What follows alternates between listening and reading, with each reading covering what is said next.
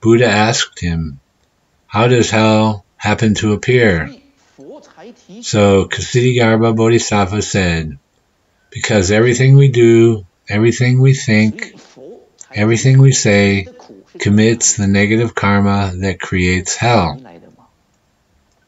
That is why our life is full of suffering, because we are not aware, because we are not aware of the real realities.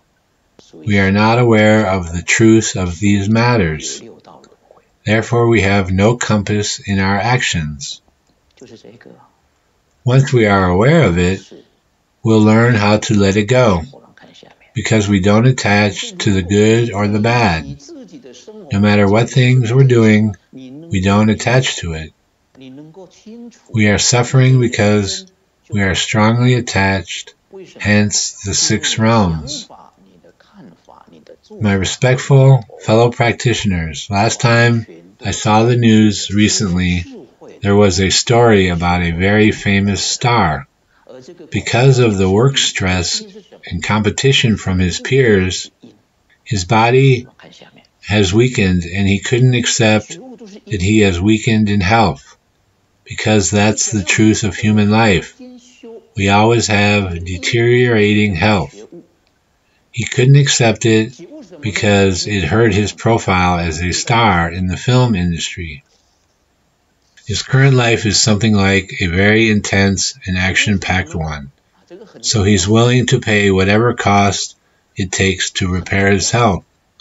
It doesn't matter what deeds he had to do. He's trying to get himself back in shape. It doesn't matter how long it takes or whatever the cost is. A lot of people ask this star, "Is your life hard?" And then this star says, "Yes, it is very hard. It's full of suffering." He is suffering. So if he understood the truth that life itself is suffering, then he won't do that. As long as you are deluded, you cannot stop yourself from committing negative karmas. People who commit negative karma obviously will reap what they sow. So they will obviously reap the negative effect, which is suffering. In Korea, it is very famous.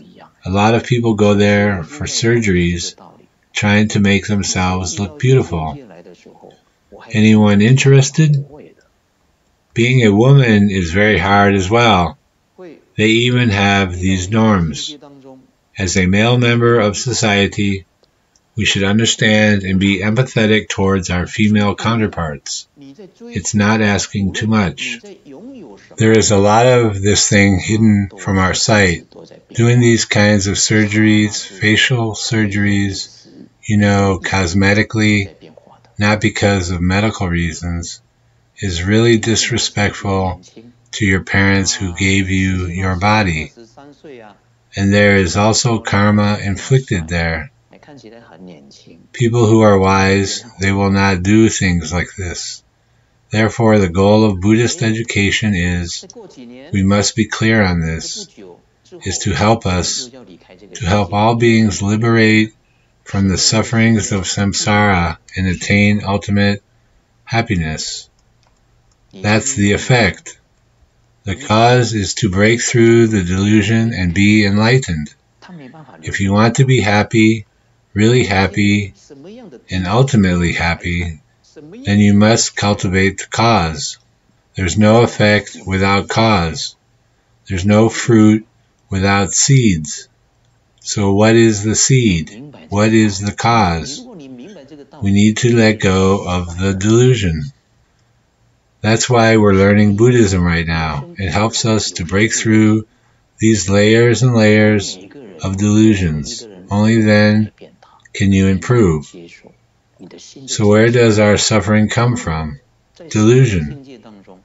Because we are not aware of the actual reality underneath the phenomena in your environment, in your life, in the things that happen in your life. Why does this happen? We are not aware of the truth. That's it. However, if you are awakened to the truth of your life, If you are aware, understand, you know why, you know the cause and effect, then you will be a very happy person. Why?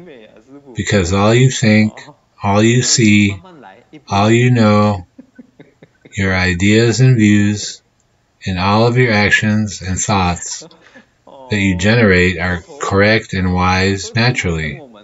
So just change your compass a little bit to the right direction. Everything will be in the right place. Everything will come together.